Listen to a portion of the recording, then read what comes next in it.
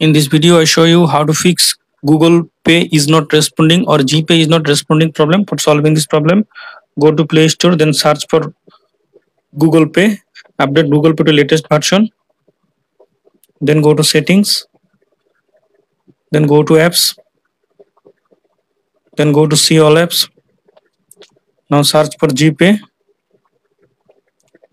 tap on GPay, tap on force stop, tap on OK, tap on storage and cache, tap on clear storage, tap on delete, tap on permission, allow all permission. Now go back to home screen,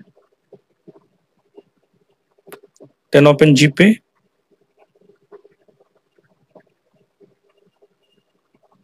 Now I hope that this method fix GPay is not responding problem.